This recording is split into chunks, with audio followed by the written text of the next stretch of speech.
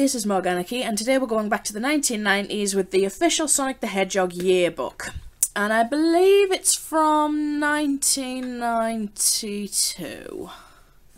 Originally cost £4.95. And we've got some nice screenshots inside. Sonic 2. That's all Sonic 2, I believe, yeah. We've got Aquatic Ruin, Metropolis. Metropolis is blue there, so this could be a beta version, because in the final version, Metropolis Stone is green. A date would be nice, please. 1992, there we go. Well, 91, 92. So it was in between Sonic 1 and Sonic 2. I think that's a screenshot from Sonic 2 as well. So we've got a comic. Those of you who didn't know, as well as being in games, in the 90s Sonic was also a comic by Archie Comics. Quite a long comic. And there's Dr. Robotnik trying to catch Sonic with some glue. Because that'll work. The Sonic interview. What is the secret of Sonic's success? How does Sonic feel about things? Why does he like burgers and fries? So this must have been before he started liking chili dogs. Robotnik spent a lot of time trying to capture or destroy me. Sonic the Balloon. It's a great tribute to the superhero of Mobius that a giant hot air balloon has been shaped to look like him. This photo was taken at the 1993 Sega European Motor Racing Grand Prix. So Sega used to do motor racing, but that's how big it is. Look how big it is compared to the car and the people. It's huge. Sonic Game Shots. Are you a cool dude like Sonic the Hedgehog? You'll be real cool if you can identify from which Sega games these pictures are taken. Well, questions 1 and 2, all we want is the name of the dolphin. Echo. Okay, that's Kid Chameleon. That's some boxing game, no clue. That's Taz. Clearly, that's Sonic 1. That's another Taz game. And another comic. Speed Demons, with a Z for some reason, because it was the 90s, why not? Oh look, he's in Spring Yard Zone.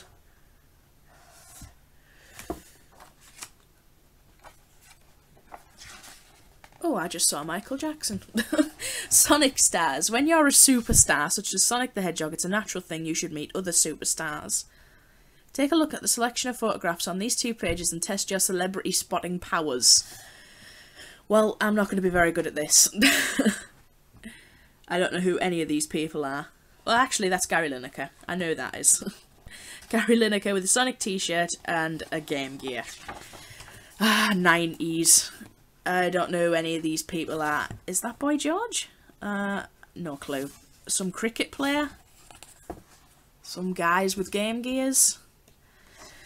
And Mickey J there, of course. Some very excited guys. Very happy with their Game Gears there. Exclusive competition for readers. Win a Mega CD. Okay, so you've got to name these enemies. Now, if you have Sonic the Hedgehog on the Mega Drive, with the manual, you'll know what these are called. That's a Caterkiller. That's a Buzz Bomber. I'm not sure what these are, but I'm sure it'll say somewhere in the manual. But I think the competition ended about 20 years ago, so I can't win a Mega CD. We've got a Shinobi comic. Oh, this is supposed to be a Sonic book, not a Shinobi book. Not that there was anything wrong with Shinobi, it was quite a good game. We've got a review of Sonic the Hedgehog. So, was this after Sonic 2 come out, or just before it come out? Oh, we've got some more reviews. Sherlock Holmes, The Flintstones, Sega News, the new 6-button arcade power stick, Mega Drive design changes. Ah, that must be when they brought out the Mega Drive 2, which is the one I had. Now I have a Mega Drive 1. And another comic. Sonic is eating chocolate and drinking cola.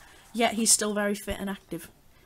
Sonic always eats a load of crap, doesn't he? He's always eating burgers and chili dogs. And this is the boss from Sonic 1. The first level of Sonic 1.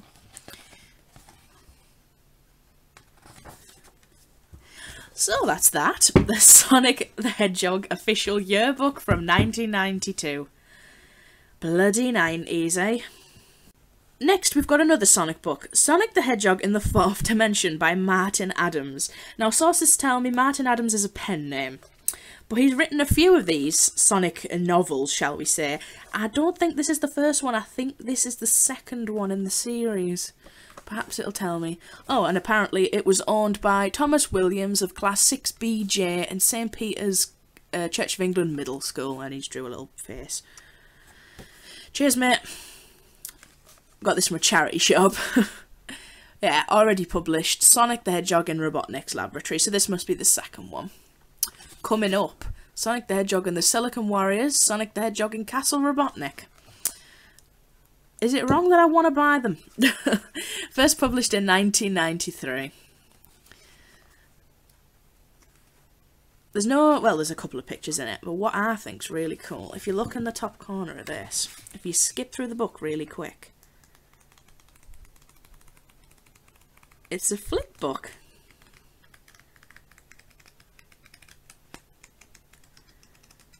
Because why not? Do that again, let's do it a little bit quicker this time.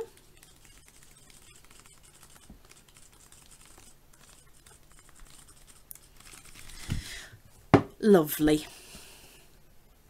Check out the second in a brand new series featuring the world's most popular hedgehog. Now I'd like to read a little bit of this to you, if I may. I'm going to read you the prologue. Sonic the Hedgehog in the Fourth Dimension by Martin Adams. Read by Mog Anarchy. The Sonic story so far. There was a time when Mobius was a peaceful world, and the Green Hill Zone was the most peaceful and pleasant and generally all-round cool place to hang out on the entire planet. Mobius's inhabitants were and are talking animals of all types. The hippest, streetwise dude of all was and is a hedgehog named Sonic. And of course, it just had to be Sonic who stumbled into the laboratory of Mobius's only human, the kindly but absent-minded Dr. Kinatabar. Dr. K was perfecting a device, the retro-orbital chaos compressor, to attract all the evil on Mobius and contain it within 6 emeralds he called the Chaos Emeralds. Neat name, Doc. He found the time to help boost Sonic's already radically fast footwork too, and with the help of a special pair of drop-dead cool red trainers, Sonic exceeded the speed of sound. And he turned blue, of course. Sonic super-speeded all over Mobius, searching for the grey emerald that would neutralise the evil contained in the Chaos Emeralds. But before he found it, Dr. Kintabar's absent-mindedness brought disaster to the whole planet as he entered faulty data into the ROCC. The device exploded, releasing the emeralds, scattering protective golden rings across the length and breadth of Mobius, and transmogrifying Kinatabar into his exact opposite, the evil, power-crazed, obese and egg-loving Dr. Robotnik. Robotnik's influence reached across the entire planet. Once verdant landscapes were transformed into polluted wastelands. The evil Doctor's robots scoured the land for animals to imprison, and in particular, for the one super-fast hedgehog, who has the power to foil his plans, Sonic. And Sonic has foiled Robotnik's plans at least twice by the time you read this book. But Robotnik is inexhaustibly, exasperatingly resilient. Once again he's back, and that means trouble for Mobius in general, and for hedgehogs with red trainers in particular.